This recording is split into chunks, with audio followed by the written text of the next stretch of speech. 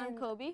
Yeah, and we're here at the Media Center with Louise Pencavel, and we're here to talk about just being a producer. So, Louise, can you tell us what the different jobs it takes to actually produce a show? Depending upon where you are, there's a totally different answer. If you're here at the Media Center, any small market, you do a gazillion jobs. You do all the jobs. So you can do the research and planning, which means just sitting at your computer and reading things. It means going out and interviewing people.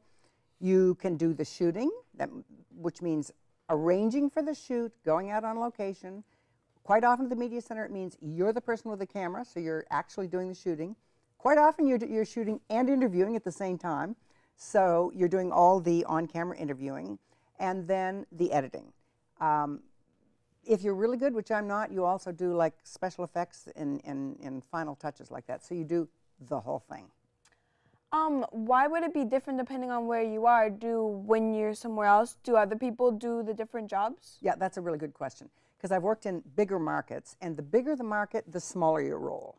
So if you're in a bigger market, especially if it's a union station, another person has to shoot it, another person has to edit it, and so forth. And as producer, all you can do is oversee them. You have a writer and this and that. What's kind of cool about being a smaller station is that you can do all that yourself. That's cool. So you talked about all these different jobs. What's the best part for you of being a producer? You know, I keep asking myself that, and I don't know the answer yet. I think the best thing is that they're all there, and so there's an infinite variety. So I don't think I would want to do any one of those over and over and over again. I really like the conceptualizing, the planning, what are we going to do with this? What are we going to make of this story? How are we going to make it cool? How are we going to communicate what we have to communicate? But then it's really fun meeting people and getting out on location when you're shooting, because you are there and then the camera's rolling and there's a little bit of kind of, buzz about that. So that's kind of nice. But then the editing, I can just sit for hours and the clock will just be ticking and I'll realize, oh my God, I've been in here for hours, because that's when you're putting it all together. And they're totally different. So I really like the variety. You sound like you really enjoy it, but it sounds like also a very hard job. Why would you decide to become a producer? Well, I would, for the reasons I've said, for all the things I like about it, that clearly outweighs the downside. Why I decided was totally by accident. I was in college, and I was a drama major, which was great fun, but I didn't want to do that for a living. And my parents really wanted me to go to graduate school and get this thing over and done with. So I tried to find something I could commit to without committing, because I didn't want to close off my options. I didn't want to say, I'm going to do this, which means, oh, I can never do that, that, and that, and that for the rest of my life. So I remember looking through these books and seeing something that said at Stanford, communication. And I thought, wow, that sounds really vague. That's what I want to do. And so it turns out they had a program in film and broadcasting, which sounded kind of cool. And then I came and went through the program. And even then, I was kind of back and forth and back and forth. And that was really telling at the time, because when I look back, that was like I don't know if it's a red flag, a green flag, that was telling me that I really wanted a job with a lot of variety. And so, fortunately, it just led me in what I think is the right direction. So you said that you don't want to have a lot of commitment, but producing a show, that's a lot of commitment. So what really inspires you to create these shows? No, that's a really good question. I think I am quite committed to the show. I didn't want to be committed to something that was narrow, like I'm going to sit and edit something and nothing else, or be an engineer or whatever else. I didn't want to be committed to something narrow, but I think it is important to be committed to this show. But your question was, what inspires me to do this show? On the rare occasions when I've been allowed to choose, that's wonderful. I gravitate to things that I care about.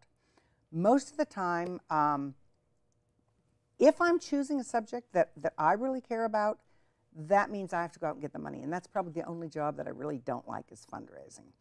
So instead, if I work for somebody like the Media Center, or I worked at commercial stations in San Francisco or PBS, usually I'm handed a subject. And sometimes I'm handed a general category, like the very first thing I did when I was an intern was do something on aging. So then within that, we had to find something that was, kind of a good angle.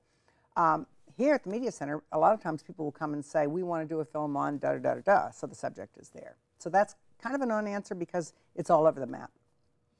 What would you do if you didn't want to do a certain show? Did you just have to do it, or did you have an actual choice?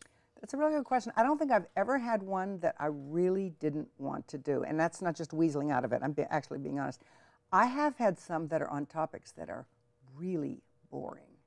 I won't mention them here, but it does become kind of a challenge. How can I take this material that would put people to sleep in a heartbeat and actually make it interesting? And so you can turn it into something that's fun.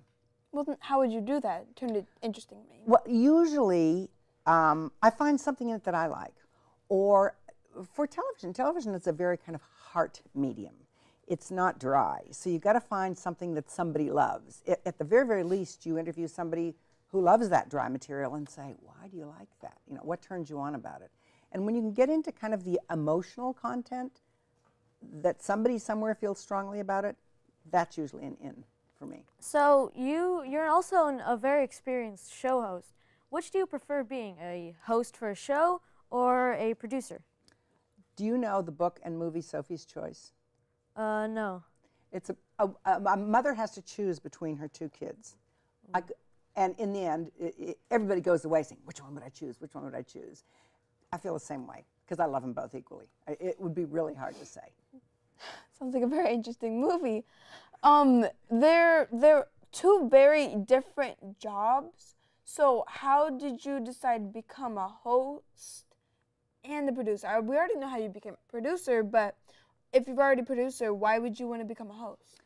Again, I kind of fell into that. I was producing stuff here at the Media Center, and I can't really remember what somebody said. Oh, why don't you host a show? I think that was it. We started doing a show about local people who live in Menlo Park, and then somebody said, why don't you just host it? So I kind of jumped on it, and I had done theater, and I thought it might be kind of fun, and I tried it out, and I really liked it. But you're right; they're very, very different. One, when you're producing, you're dealing with the talent and trying to get them to do what you want. And then when you are hosting, you've got somebody else who's dealing with you that you have to please. So they're quite different. So how do you choose ideas and different people for a show that you produce? As I said, that varies a lot. When I did a series for years here, a series of interviews with people who live or work in this area. And I would just kind of read, talk to people, and whatever sounded interesting, I'd bring them on. But I also really like to do pre-interviews because some people can be, have very little to say but be really engaging about the way they say it. And some people can have a lot to say but can't really say it. So it's really important, I think, to screen people. Well, we're almost out of time, so for anyone that's watching that might want to be a producer or maybe in the future just does become a producer and they don't even know what it is like you did, do you have any advice? Well, obviously the Nike Just Do It is a good one. And you can do that because you have all these programs.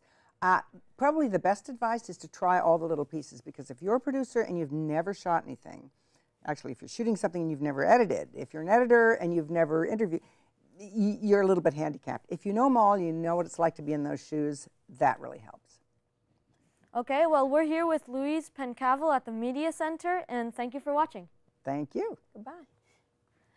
So, how did the interview go for you? I think it went quite well. What do you think?